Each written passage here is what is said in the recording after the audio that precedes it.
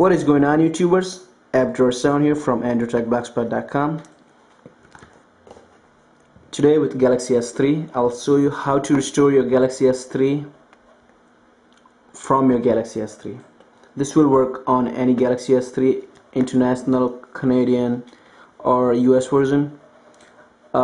This won't work on Verizon yet because the bootloader was unlocked and Atom Outlet just unlocked it today. Sorry, it was locked and Atom Outlet just unlocked it today. So if you don't know how to do it, go ahead and find the thread on XDA and you will see it, all the instructions and stuff.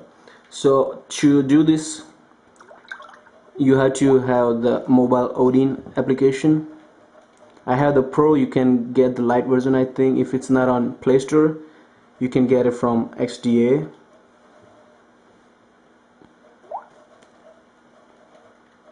And you will need to have your stack ROM for this, or stack, and it will be in tar format. I'll see you right here.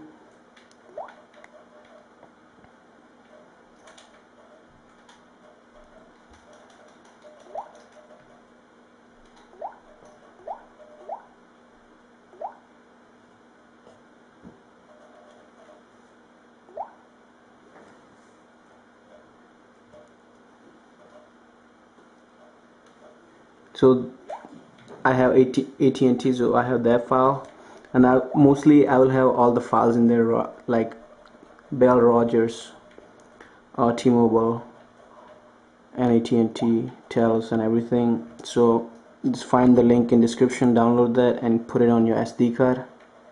Let's go ahead and go to Mobile Odin. In here, if you have Pro version, make sure all the partition right here, they are off, because you don't want to root it again. It says right here, injects super user SU, and you don't want to do that. All you gotta do is make sure all this not selected. All you gotta do right here is open file, and here pick your SD card. I got internal, and from here you can just pick out your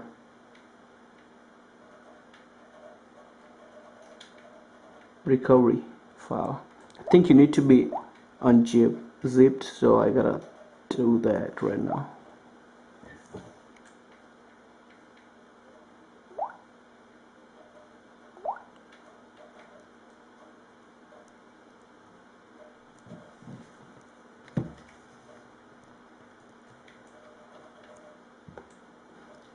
So I'll be back once this thing unzips. So I'm back, it's unzipped now, and let's go ahead and do the process. All you gotta do is just press open file, select your SD card, and then go ahead and find the file.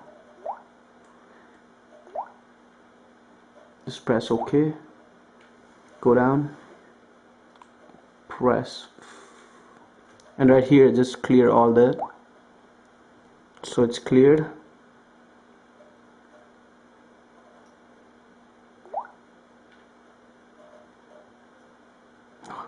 That will clear your actual flashing, so make sure you disable these things so it doesn't root your phone. And now just press flash firmware, continue. Make sure you check MD5 too.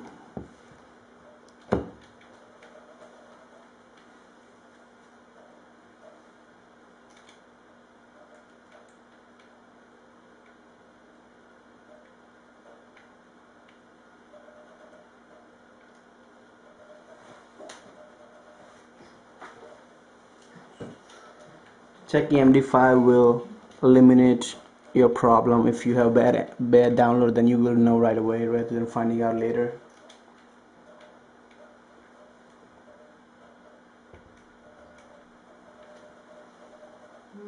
Once that's done, it will reboot into its own Odin mode and start flashing.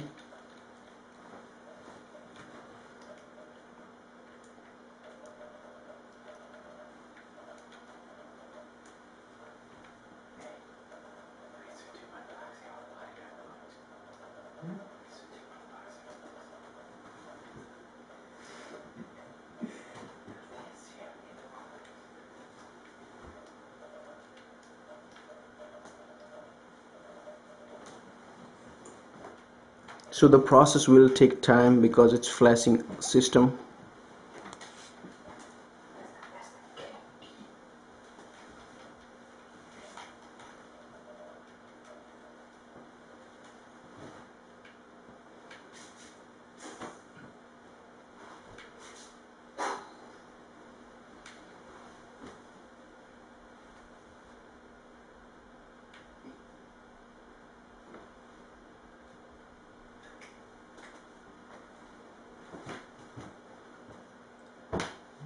About 50% done.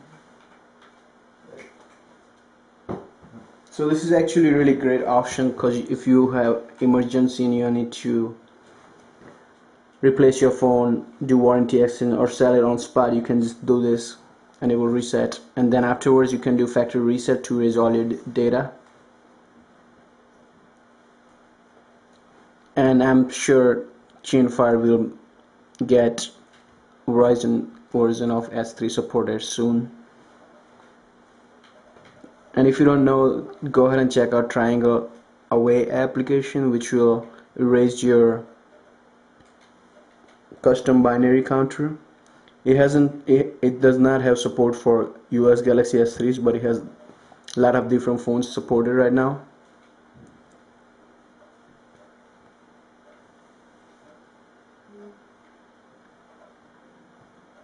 And this application will work on a lot of different phones like International Galaxy Note, at&t Galaxy S2, International Galaxy S2, and I will have a list of how many phones it supports on my blog, so go ahead and check that out.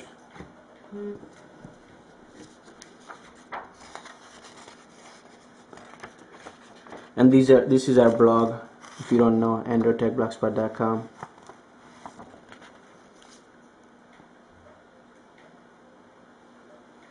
So once it boots up, we will check out if it's unrooted or not. And to let you guys know, this does not erase anything, so you will see my screen looking exactly like how it did before.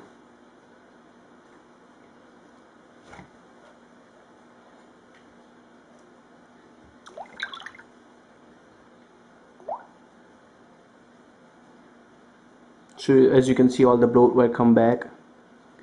Titanium backup.